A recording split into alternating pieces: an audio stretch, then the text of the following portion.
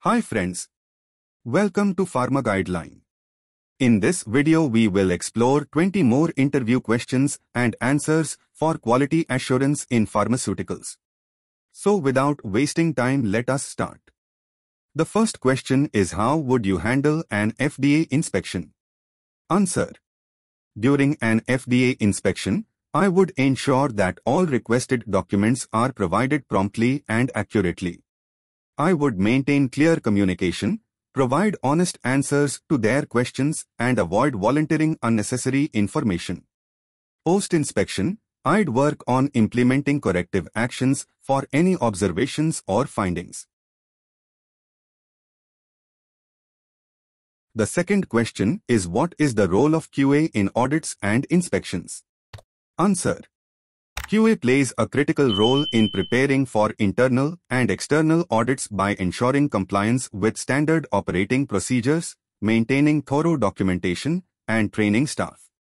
During inspections, QA assists in presenting records, responding to queries, and implementing post-audit corrective actions.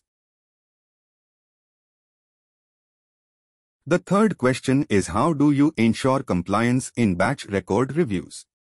Answer.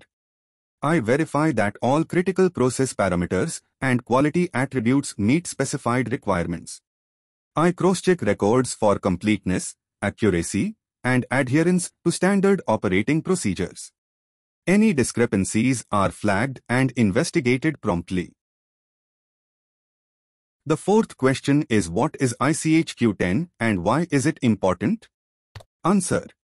ICH-Q10 is a pharmaceutical quality system guideline that provides a framework for implementing a comprehensive quality management system throughout the product lifecycle. It promotes continuous improvement and ensures regulatory compliance. Fifth question is, how would you address a recurring quality issue? Answer. I would first conduct a thorough root cause analysis to identify underlying factors. Then, I would implement CAPA and monitor their effectiveness through trend analysis. Collaboration with cross-functional teams ensures a holistic approach to problem solving. Sixth question is, a batch failed quality testing. How would you proceed? Answer. I would quarantine the batch and investigate the cause of failure through a deviation report. After identifying the root cause, I would determine whether the issue is isolated or systemic and take appropriate CAPA. The batch would be reprocessed, reworked, or rejected based on the investigation's findings. Question 7 is, how do you prioritize tasks in a high-pressure environment? Answer. I prioritize tasks based on their impact on compliance and product quality. I use tools like priority matrices and collaboration with team members to delegate and manage workloads effectively. Eighth question is, what is process validation and why is it important? Answer. Process validation demonstrates that a manufacturing process consistently produces a product that meets predefined specifications. It ensures product quality, reduces variability, and satisfies regulatory requirements. Ninth question is, what is the purpose of stability testing? Answer. Stability testing evaluates how a drug's quality changes over time under various environmental conditions. It helps determine the shelf life, storage conditions, and packaging requirements. The 10th question is, what is the main purpose of quality risk management? Answer. QRM identifies, evaluates, and mitigates risks associated with pharmaceutical production processes. It ensures a proactive approach to quality by using tools like FMEA, that is failure modes and effects analysis, and HACCP, that is hazard analysis critical control points. The 11th question is, what do you check during a batch record review? Answer. During a batch record review, I ensure completeness and accuracy of data entries.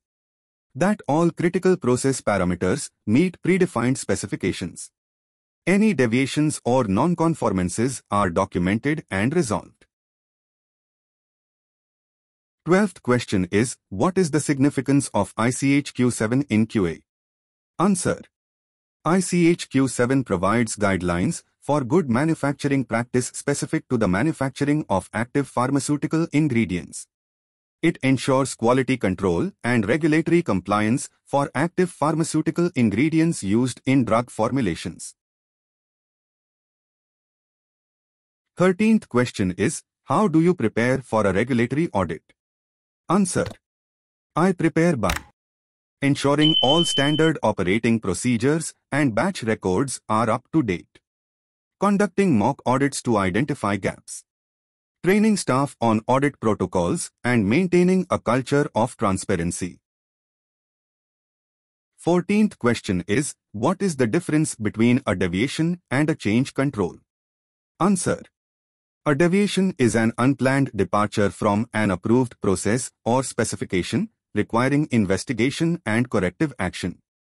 Change control, on the other hand, is a planned process for managing changes to systems, equipment, or processes to ensure no adverse impact on product quality.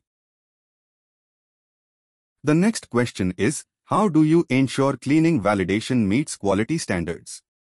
Answer.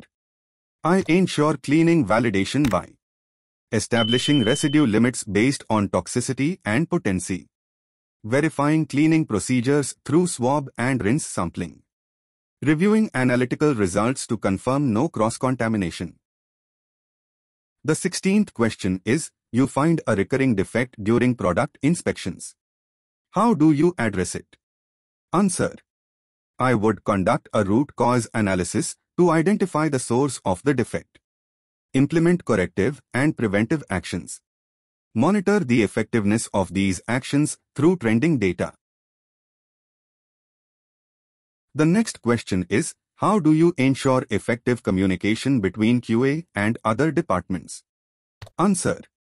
I promote open communication by conducting regular cross-departmental meetings, sharing quality metrics and reports, providing training sessions to align everyone with quality standards. 18th question is, describe a time when you identified a significant quality issue and how you resolved it. Answer. During a batch review, I noticed incomplete entries in the temperature monitoring log. I halted batch release, conducted a deviation investigation, and implemented additional training for the team to ensure accurate record keeping. This prevented potential regulatory non-compliance. The next question is, what is the role of QA in managing CAPA? Answer.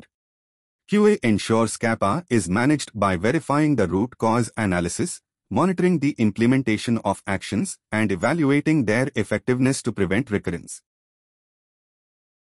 The last question of this Q&A session is, how do you stay updated on changing regulatory requirements? Answer. I stay updated by attending industry conferences and webinars, subscribing to regulatory updates from authorities like the FDA and EMA, participating in professional networks and QA forums.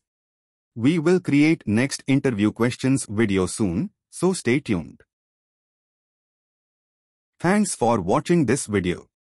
Don't forget to subscribe to this channel to get regular updates. Join channel membership to access exclusive content like courses and member-specific videos.